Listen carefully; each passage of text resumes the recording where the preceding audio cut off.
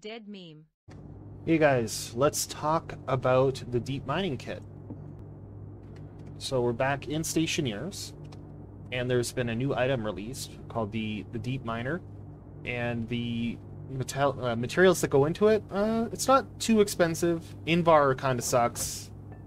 Constring's not that bad, and steel is very easy to make. So this is actually, I would consider, you could probably make this shortly after the beginning of the game. The major issue is probably going to turn into storage. But let's take a look at what it looks like. So this is a deep miner I've got set up. I'll just flip the switch. I don't think I've got power hooked up to this one anymore. There we go. So I've just taken it apart here so you can see the power's here, the switch is there. This was our first test build to kind of learn how it worked. And in the beginning you might build like a little room. Like that's all this was. It's just a little bit of glass on each side and a door. And this doesn't produce ores directly, it produces a dirty ore. And you're going to need to throw that in the centrifuge. So what we did at first is we just kind of kept it in here because we had our recycler here and we were using it.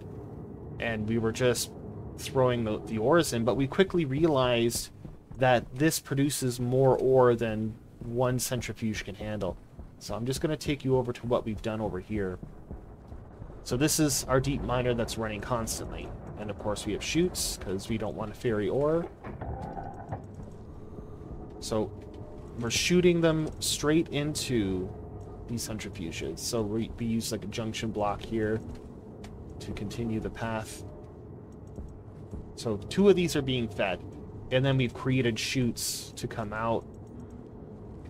And we've built a vending machine. Now this is a little bit more expensive. There's a great deal number of ores that go into making one of these. Like Electrum's not hard to make, but getting enough gold and silver to make like 40 units, I believe it is, for the vending machine. So just be prepared for the like ridiculous number of ores you get. Power low. These centrifuges don't give a you can't choose the ore. It's basically random.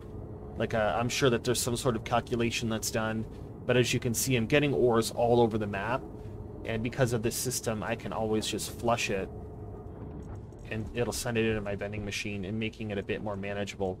Because as you can see, the legacy of just, we used to empty it into this room, and let it spit all over the floor.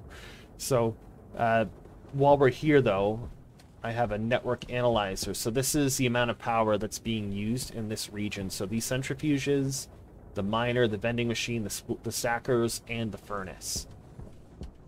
So as you can see, the energy required to run a system, to make your alloys, to mine and to process them to an ore that's usable, is not very energy intensive. So you can probably get away with this at the beginning of the early game. As we can see Amy over there being creepy. So I don't think this machine replaces Amy. Amy gets ice for you and volatiles and other useful things. The miner does not produce any ice whatsoever. So I don't think that Amy's obsolete by any means. And Amy seems to be a bit quicker when it comes to not having to centrifuge and go through the process. But this runs all the time with no computer input, no programming. You just hook it up and walk away. So I don't think Amy's obsolete, but this system definitely changed the way we play. But hopefully you find that helpful. It's pretty easy to set up. If you've built anything in this game, you understand the steps and process to hold the sheets, then use the screwdriver, then use the wrench and all that junk. If you're looking this up, don't worry, you know how to do this already. But thanks for showing up, and if this is helpful, leave a like or a sub. If someone you know would maybe benefit from this, just let them know I'm making the video and share it with them. That'd be awesome. And thanks for showing up.